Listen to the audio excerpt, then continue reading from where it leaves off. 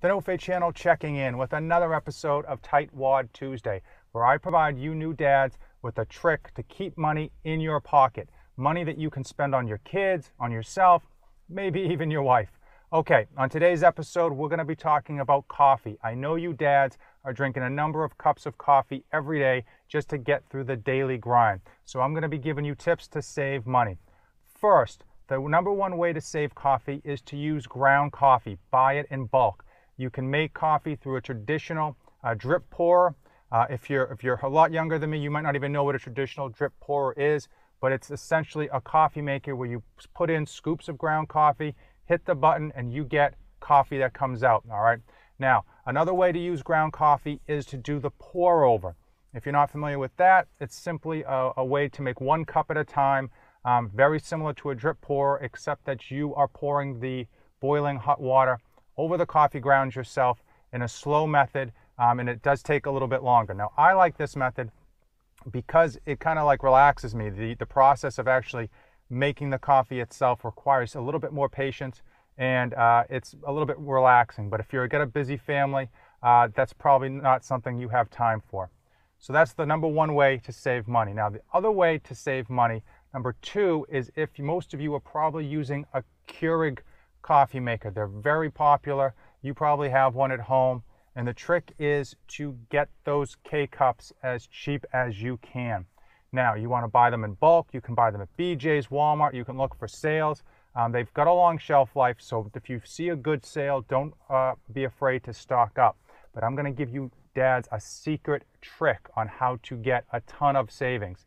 This is by far the largest savings per cup that I have ever found. Here's what you do. You go to Keurig.com and you sign up on Keurig.com. Then you register your Keurig. It's going to ask you for your Keurig's serial number. You put that in, and they will email you a coupon for 50% off 5 boxes. Now, I've done this a few times with different Keurigs, and every time I get this coupon, I save a crazy amount of money. I am getting K-cups at 20 cents per cup. Keep in mind, my average good deal that I normally shoot for is 40 to 50 cents per cup. So it's definitely a great way to save a ton of money, and it's a great way to stock up as well. So consider that if you use Keurig K-cups. Now, the third way, many of us are out and about. We've got busy lives, so we have to pop into Dunkin Donuts and Starbucks and other coffee shops. Okay, so I'm going to give you a few tricks to save money there. First and foremost is whatever coffee shops you use regularly, get the application. Even if you don't load any money to the app, get the application. You will get a free coffee on your birthday. So that goes for Starbucks, that goes for Dunkin' Donuts. One thing that's great about Starbucks, I know they are traditionally considered the overpriced coffee chain. The thing that I like about them is that with the application, you get free refills. So most places don't give you free refills, Starbucks does. So if you're like me, you can go to a Target, get yourself a nice Starbucks coffee, shop around, drink your coffee, and on the way out, get a complete refill for nothing. All you have to be is an app member, right? So again, that's all free. Definitely highly suggest getting the apps, and I definitely suggest using Starbucks if you're going to be rocking that free refill. I do that on regular coffee. I do that on iced coffee as well.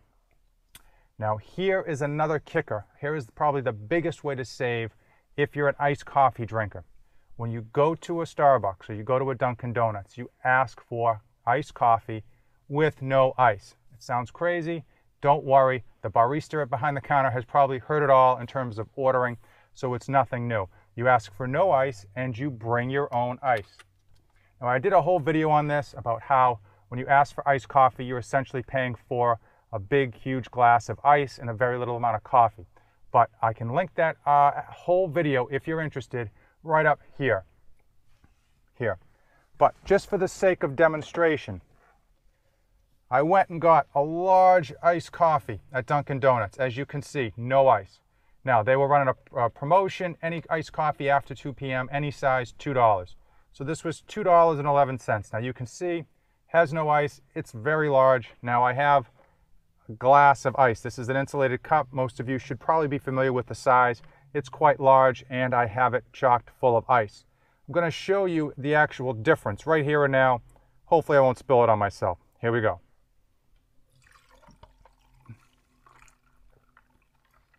All right. As you can see, didn't spill it on myself. Sorry for those of you who wanted to see me get a lap full of coffee.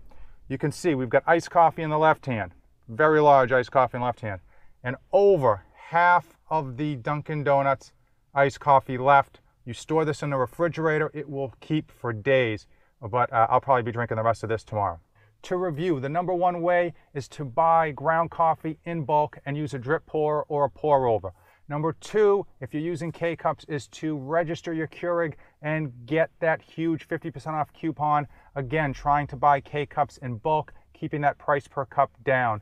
Number three, if you're getting coffee on the run, definitely download the apps for whatever stores you regularly go into. And of course, if you're ordering iced coffee, get it with no ice. Let me know in the comments below how you're regularly getting your coffee. I hope you found this trick useful. I hope it saves you a ton of money.